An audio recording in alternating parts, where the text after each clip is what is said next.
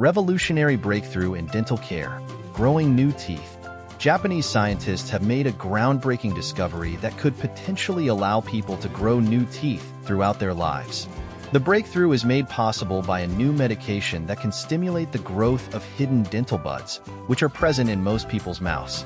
The medication, developed by Toregem Biopharma in collaboration with Kyoto University, works by blocking the protein that inhibits the development of these buds, allowing them to grow into new teeth.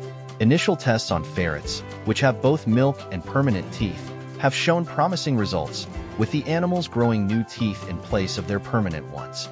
The researchers plan to conduct clinical trials on humans, targeting children aged 2 to 6 and patients with anodontia, a condition where some or all of the teeth are missing.